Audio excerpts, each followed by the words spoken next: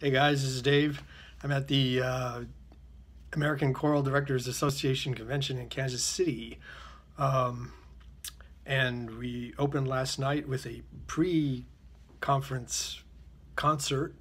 Um, so much has happened already, and the conference hasn't even started yet.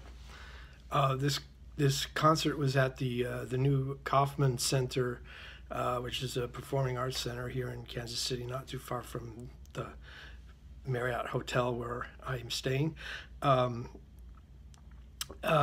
concert featured 4 local choirs. All of them were amazing. The first one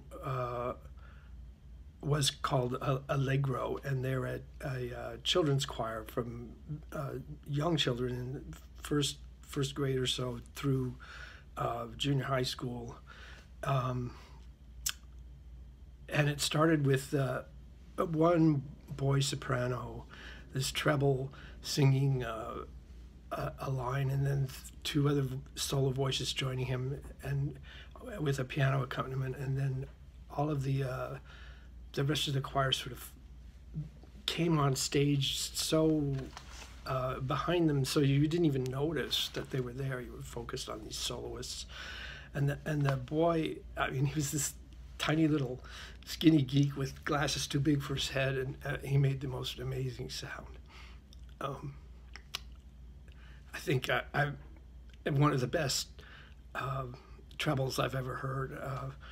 Just amazing. And the song was Common Threads, which is a text about connectedness, I guess, and how we're all diverse, but yet we come together. The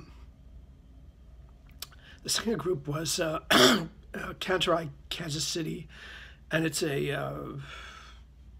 sort of semi-professional group that does a lot of a cappella. It's all a cappella music, contemporary scores. You know, that's where usually I would find my interest niche, but actually they were the least engaging of the 4 choirs for me this time, so that's interesting to see. And then the third group was called the Ordained Gospel Choir, and they were just amazing.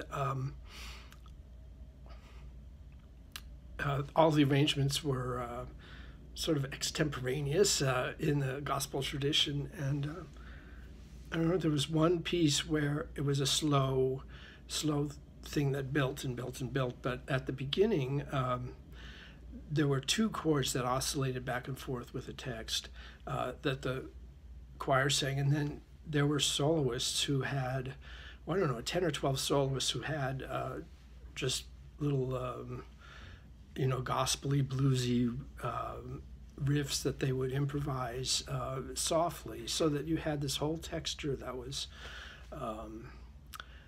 sort of heterophonous and extemporaneous, and then underneath that was a very solemn drum beat, 1 to the bar, and it made me think about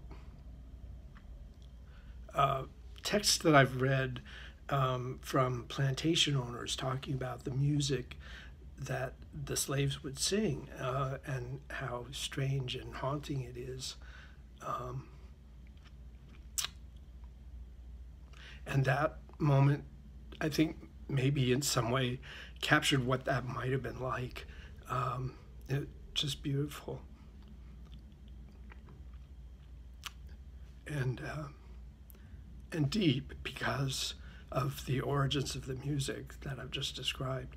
And then the last group was the Heartland Gay Men's Chorus, and